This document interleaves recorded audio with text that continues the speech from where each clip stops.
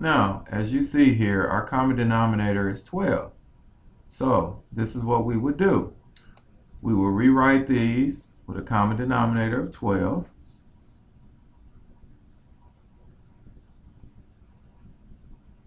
Now we ask ourselves, 12 divided by 3 is 4. So we will multiply our numerator and denominator by 4. 4 times 5 is 20, and 4 times 3 is 12. Next, 12 divided by 4 is 3. So we multiply our numerator and denominator by 3, and that will give us 9 twelfths. 20 over 12 plus 9 over 12 is 29 over 12. Now, remember, we want to write this, we could actually leave this as 29 over 12 feet. Now this is the perimeter. Now we want to do the area. Now remember, area is equal to length times width. So the area is equal to, the length is 5/6, and the width is 3/8. So now, we'll do the prime factorization. 5 is prime and 3 is prime. Prime factorization of 6 is 2 times 3, and the prime factorization of 8 is 2 times 2 times 2. Now, we have one set of 3's that simplify out, and our area is equal to 5 over 2 times 2 is 4, times 2 is 8, times 2 is 16. So it's 5/16 square feet. And that is our area. Now we scroll down here to number 5. It says Ben's backyard is 32 1/3 yards long and 18 3/4 yards wide. How much fencing would be required to fence in the entire backyard? Now we know fencing typically is the outside of the yard. So that is perimeter. And most yards are in the shape of a rectangle. So we will have perimeter is equal to 2 times the length, which is 32 1/3, plus 2 times the width, which is 18 3/4. Now, we have to change these mixed numbers to improper fractions. So we will have 2 times, 32 times 3 is 96, plus 1 is 97 over 3, plus 2 times, 8 times was actually 18 times 4 is 72, plus 3 is 75 over 4. So we have a perimeter is equal to, now 2 times 97 will give us 194 all over 3. Plus, remember this is really 2 over 1. 2 times 75 is 150 all over 4. I'm going to move this up here. So our perimeter is 194 over 3 plus 150 over 4. Now, we find these common denominators. Common denominator of 4 and 3 is 12. We found that in our previous problem. So our denominator, our new denominator we know will be 12. Now, 12 divided by 3 we know is 4. So that means that we will multiply this numerator and denominator by 4.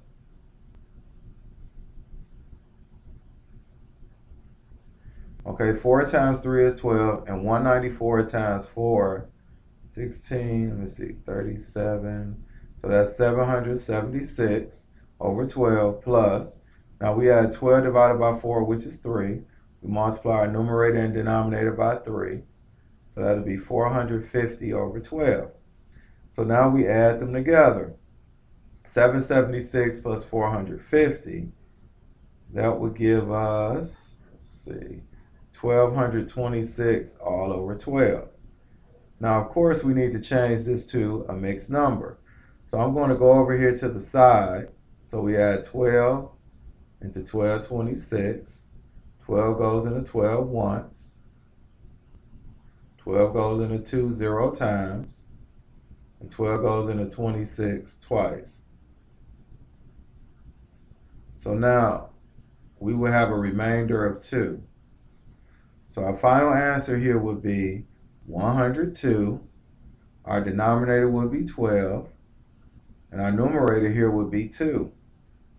Now, if you notice here, we can simplify this fraction. So let's bring over our whole number, which is 102. Our numerator will have a 2, and our denominator, this 12 breaks down to 2 times 2 times 3. These two simplify out, and your final answer would be 102 and 1/6. And that is the final answer. Oh, and I forgot too, we have to put our units. We have to make sure we put our units. So I'm going to write this above here. So it'll be 102 and 1/6 yard. Because remember, we must write our units. Okay, now, it says if chain link fencing is sold at 15 and 15-yard rows, how many rows should Ben purchase? So we would take this 102 and 1/6 and divide it by 15. So 102 and 1/6, that would give us 613 over 6 divided by 15 over 1. So now we will have 613 over 6 times 1 over 15. Now that equals, now this would just be 613, 6 times 15 is 90. So now we will have to go off to the side here and take 90 into 613. 90 goes into 613 6 times. So this would be 540. 3 minus 0 is 3. We know we cannot subtract 4 from 1, so we'll borrow 1 from this 6, and that'll become 5, and this 1 will be 11. 11 minus 4 is 7, and we know this 5 minus 5 will be 0. So our remainder is 73. So what we will have here, we will have 673 over 90. But now remember, they're not going to let you buy 73 over 90th of a row. So your answer here would be approximately 7 rows. Now we scroll down here to number 6. It says a stretch of highway that is 45 1/2 miles long is being resurfaced. The company doing the work estimates that it can resurface 1 1/4 miles in a day. How long will it take the work to be completed? So we have 45 1/2 miles divided by 1 1/4 mile. So we would change these mixed numbers to improper fractions. So it'll be 91 over 2 divided by 5 over 4. So now we would take 91 over 2 times 4 over 5. Now we take the prime factorization. Now 7 can go into 91. It'll be 7 times 13, and 4 breaks down to 2 times 2. Your denominator is 2 times 5. These 2's will simplify out, and 7 times 13 is 91, times 2 is 182 over 5. Now we must take 5 into 182. I'm going to write that over here. 5 goes into 18 3 times. 18 minus 15 is 3. Bring down your 2. 5 goes into 32 6 times. And now we have a remainder of 2. So this will give you 36 2/5.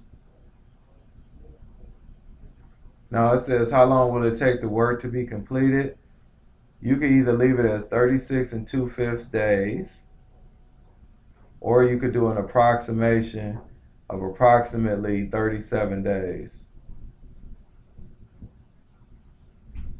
Because we wouldn't say 36, even though properly we should say 36 with the rounding, but because it's days, we wouldn't go down a day, or the project wouldn't be completed. So it'd be better to say approximately 37 days. But this is the answer for right now that we're going to take, which is 36 2/5 days.